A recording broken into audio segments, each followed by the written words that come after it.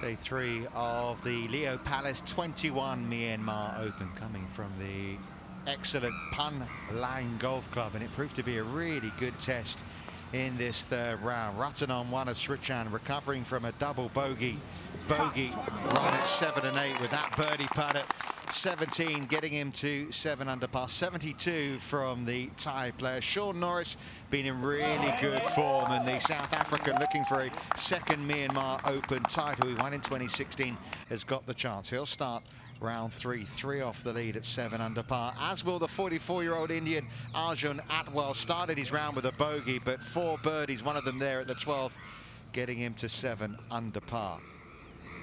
Masahiro Kawamura off the back of a really poor 2017. Well, he's firing at the start of 2018. This was at the par 5 4th.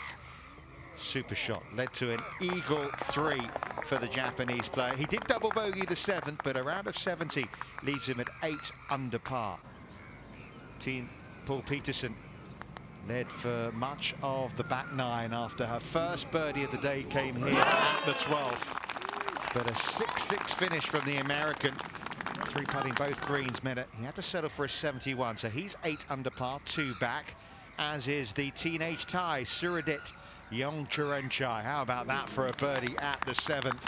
Went out in 31, was leading at that stage, but a 68 in the end for him.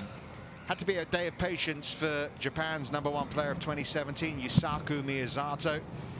But a birdie finish in a bogey-free round of 68 has him in 2nd spot at 9 under par. He led going into the final round last year.